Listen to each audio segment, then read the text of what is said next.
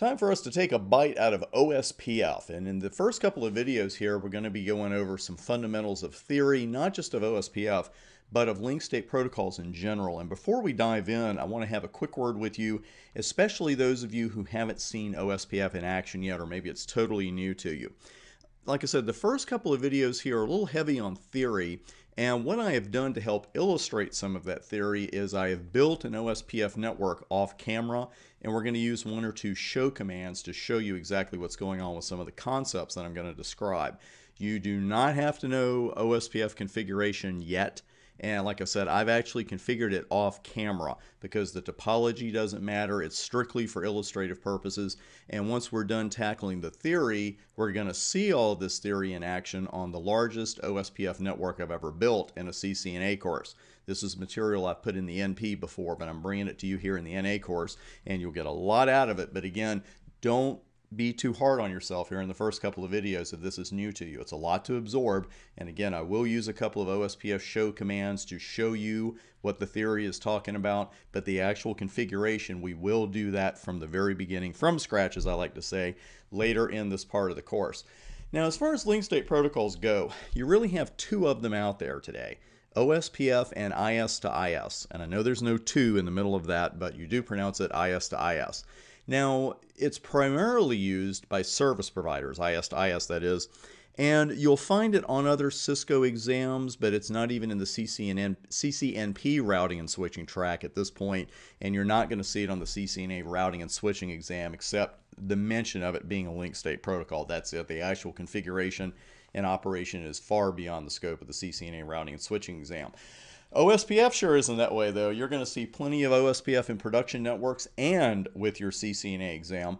So we're going to spend quite a bit of time here together with OSPF labs, including some brand new ones, and the theory as well. Now we're going to talk about link state protocol concepts here and talk about them and compare them to our distance vector protocols like, say, RIP, because there's a reason that we needed to develop protocols after RIP came along.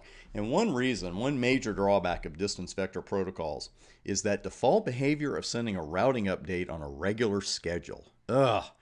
That was a fine idea at the time, but it really doesn't serve us well right now, especially when RIP-speaking routers generate updates every 30 seconds. And frankly, if your network is changing every 30 seconds, you probably shouldn't be watching this. You should be at work. Seriously. Every 30 seconds, totally unnecessary in a stable network. And, you know, the thing is, too, it's a full update. Now, RIP, again, when it sends this routing update, it's going to be advertising every RIP-derived network it knows about, even if it just told the same router about it 30 seconds ago. And again, the reason I emphasize full updates here is that when a RIP-enabled router sends that RIP update, again, the update contains all of the RIP routes that router knows about. So why am I saying that again? Here's why. If the sending router knows of more than 25 routes via RIP, the update is going to require multiple packets because a RIP update packet can only contain 25 routes. So if you're looking at a router that knows about 51 RIP-derived routes, then every time it sends an update, that's going to be 3 update packets. And, you know, it's a waste of energy on each end because, you know, they have to be created, they have to be packaged, then they have to be transmitted, they're going to suck up bandwidth, and then the signing router there at the other end is going to be unpacking them and saying, hey, nothing changed in the last half minute. And then by that time, you know, other updates are on the way. So RIP not terribly efficient as far as that goes. Now, EIGRP is a big step forward. It's an EIGRP known as a hybrid. It's got some link state characteristics, some distance vector characteristics. Now, an EIGRP update is a full routing update only after an adjacency is built between 2 routers. Much more coming up about adjacencies here in the OSPF section. But what you just need to know about it now, it's an agreement on certain rules between 2 routers, and they form this neighbor relationship or this adjacency.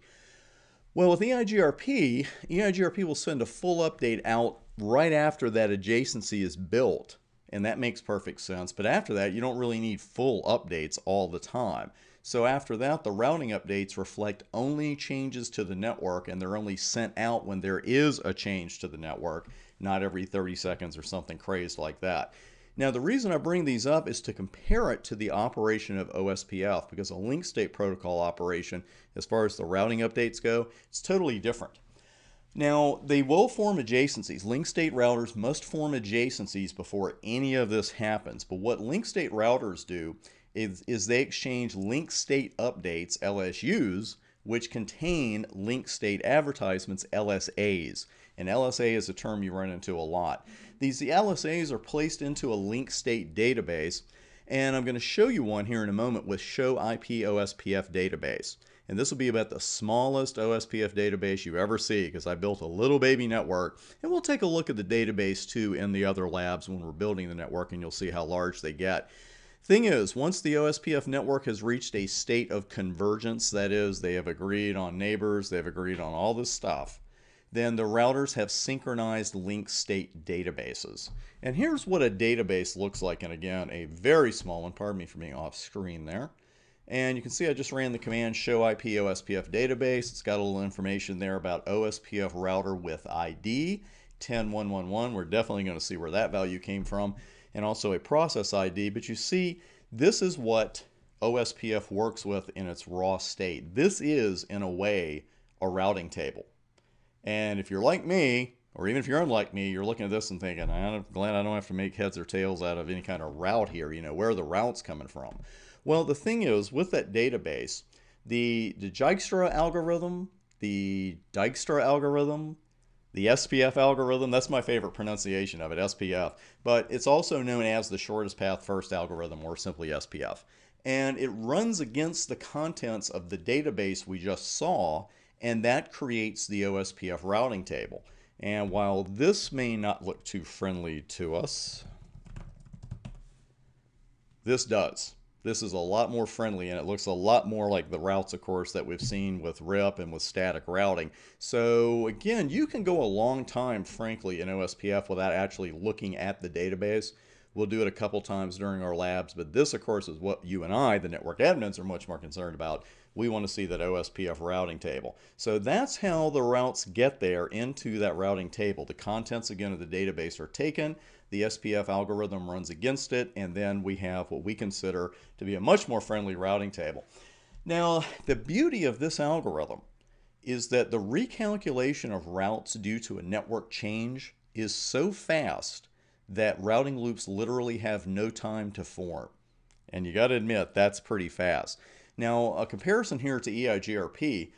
EIGRP calculates backup routes in advance. You know, they're called feasible successors. Your primary routes are called successors.